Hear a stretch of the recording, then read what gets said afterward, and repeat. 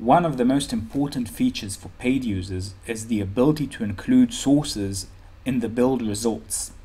Notice that this feature is also available for basic subscribers, but will only work for Android, iOS, and Windows Phone platforms. To build with sources, I just go into Project Properties in the IDE. Make sure you logged in with your paid account using this button here. Then I have the option to include sources in my build. This option slows down the build noticeably, so we suggest you disable it if you don't actually need it.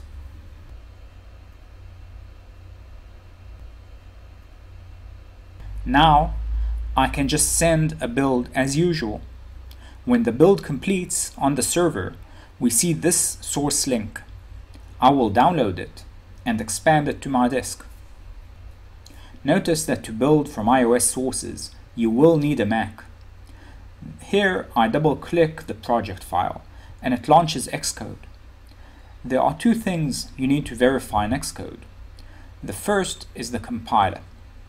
If you are using a different compiler version of Xcode than the one in the server, you will need to go into the project settings here and select the default compiler.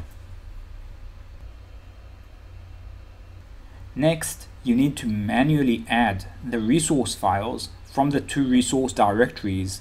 From the res directory, just add all the entries unless you have native code there, in which case you shouldn't add it again.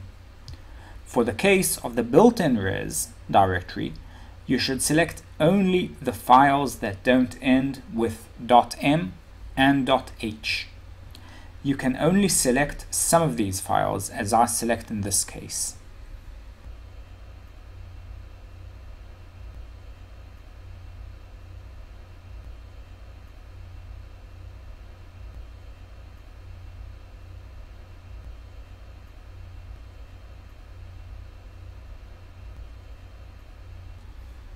Compilation takes a few minutes. Then the native simulator launches.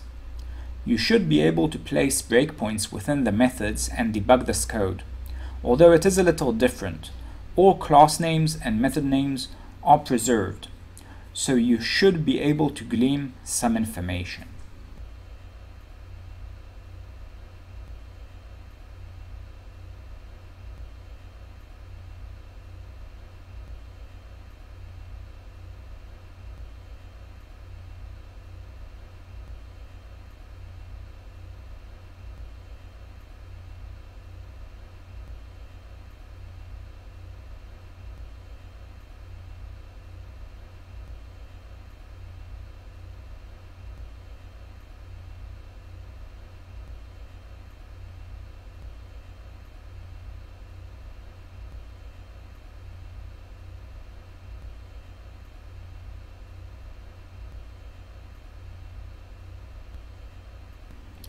Thanks for watching this tutorial, and I hope you found it useful.